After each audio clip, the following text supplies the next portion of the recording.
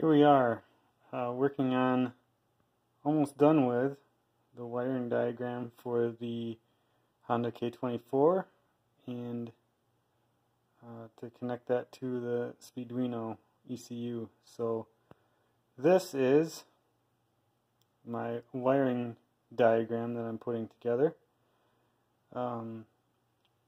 This is sort of my roadmap of how I'm going to get everything to work in the car. The car is a 2003 Honda Insight that I'm putting a K24 in. So, what I've got going on here is I have my wiring diagram I'm putting together. Here's the remnants of the wiring from the Honda Insight. Here's the Accord wiring harness, which I put painter's tape on plugs that just to make sure I keep them straight. In a previous video, I showed my cut-up harness that I've spliced back together and taped up. This is sort of the last, the end of the harness, and this end would go connect to the ECU if it was in an Accord. Well, it's not in an Accord, it's going to go in an Insight. So I need to take basically the stock harness and connect all these wires in the correct location. There's maybe 50 wires here in the correct location so that I can run the engine in the Insight. So you can see here I've got, all the wires, pretty much all of the wires labeled. So that helped me to, in addition to the factory wiring diagram, that helped me to put together this wiring diagram for the car. So what I've got here is I'll kind of explain what's going on. So you probably can't see the details, but that's okay.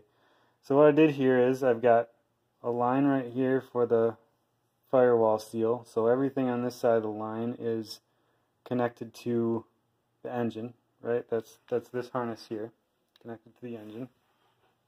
And then everything between this line, which is the firewall, and right here is the wiring,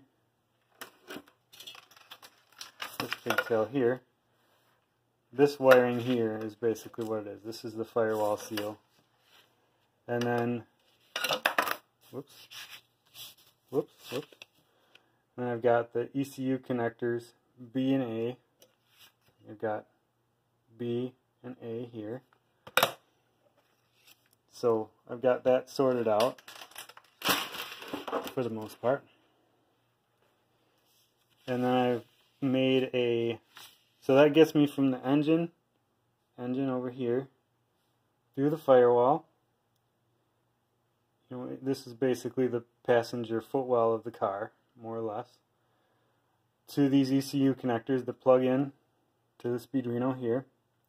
And then I need a diagram or a table or something to connect between, show you the backside, between these pins here, which are the stickouts of the connectors that I plugged into, to, they'll be soldered onto here, and then they'll run up, the small wires will run up to this header here. So I've got 40 pins here that I need to connect over to these connectors. So how do you know what to connect where? Well, you use my table here. So here I've got Speeduino pins 1 through 40 plus power and ground. And then I've got the connector pins. So there's A13 and 14.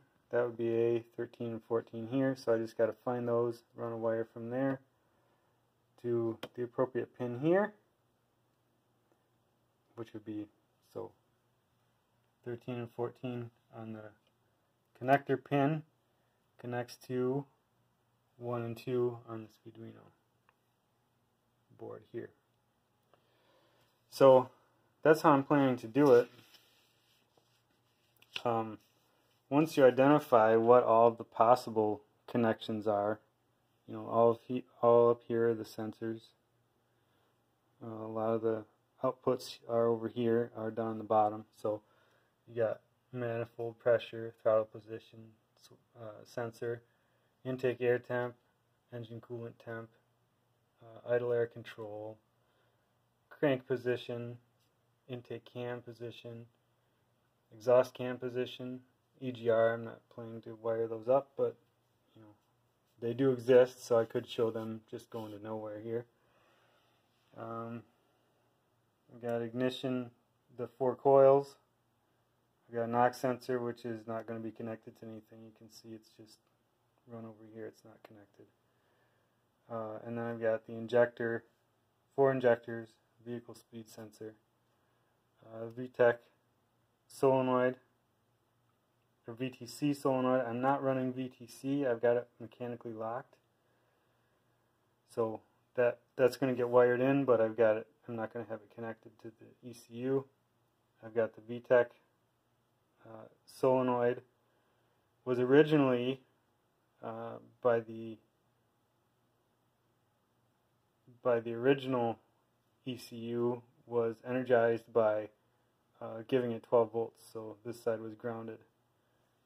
I can show this closer. So this side was grounded. So I'm planning to cut that and splice it into one of these wires going back to that was coming off the Vtec pressure switch, because I don't really care about that.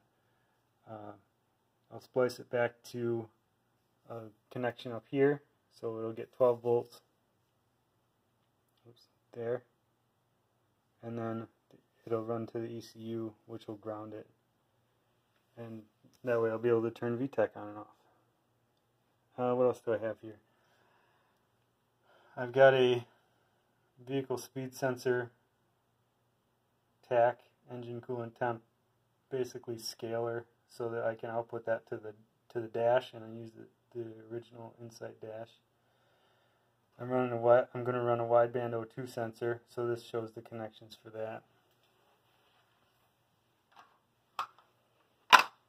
This job here. So this is the TAC and coolant temp and speed converter box. It's just a Arduino. I printed this box off a guy on Facebook posted this a while back. It's supposed to use a bigger Arduino, but this one will work. It's only 3 inputs and 3 outputs probably. So yeah, that's kind of an overview of what I'm doing and where I'm at. Next up is to wire it up in the car.